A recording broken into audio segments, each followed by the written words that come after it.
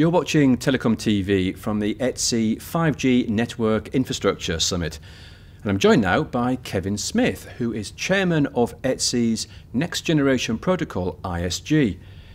Kevin, good to talk to you on Telecom TV.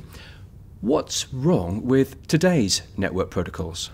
Well, certainly in one respect they're tremendously successful. They've been the foundation of the great growth of the mobile internet over the last 20 years or so. They were, however, designed in a simpler time. So TCP/IP coming around the mid-1970s, the constraints under which it was designed originally were it was a fixed line, it was a predictable speed of line, and it was static. The terminals weren't moving. What we're seeing now, of course, is a world where wireless networks are overtaking fixed. We're seeing huge mobility as people move around, and performance demands are really coming down. And all of these mean that to realise this, we've seen a set of overlays, shims, patches, etc. have developed over the years upon the old TCP/IP framework to realise this. So what's ETSI doing to address this problem? What is the remit for its ISG? So the remit for the group is not to invent anything. What we're trying to do is to stimulate a discussion around next generation protocols that will be fit for purpose. So we're seeing some very exciting scenarios coming out for 5G now, all the way from 8K video through to Internet of Things sensors which wake up once every 6 months to deliver a small payload, connected cars, you name it.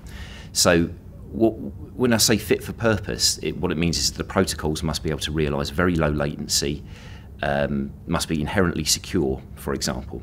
And so what we're doing is we're putting together a package towards the standards bodies to say, here is the problem space, here are some requirements that next generation protocols would need to meet in order to deliver the 5G services when they're very widely used.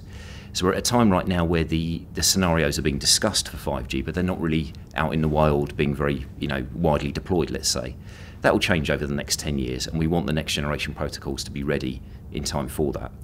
So as well as the aforementioned items, we're also delivering some example protocols which have been looked at before, as well as some principles which can be used to help build the new protocols as they move into standardisation.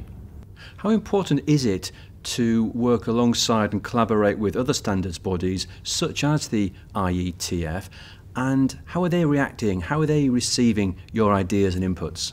Well, it's great that we're here at the ETSI 5G Architecture Summit, and we have IETF Chair Yariako here, for example, and they're very open to receiving such problem statements, which is great to hear. We also have the 3GPP CT Chair, Jörg Meyer, here as well. Again, they recognise that this is something that needs to be discussed jointly between IETF and 3GPP because it is an internet problem. So as well as contributions from other standards bodies, can other vendors and operators get involved in the NGP work? So for example, you're able to join the ISG, just go to the ETSI portal, look for NGP, and you'll see some information there. You're very welcome to join the discussion. And also other standards organisations such as ITUT, we've produced liaisons towards them as well. Does the next generation protocol work have to fit in with the very tight time frames of the 3GPP 5G process, or can it slot into the ongoing development of 5G after 2020? Well, certainly I hope it's the latter, and there's some good openings within the 5G architecture at the moment. Handoff points to non-IP, for example, and network slicing is another example. And under narrowband IoT, operators have got payloads being sent without IP at the moment in certain examples.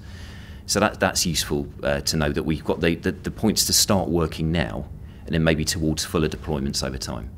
Kevin, thank you very much. Thank you.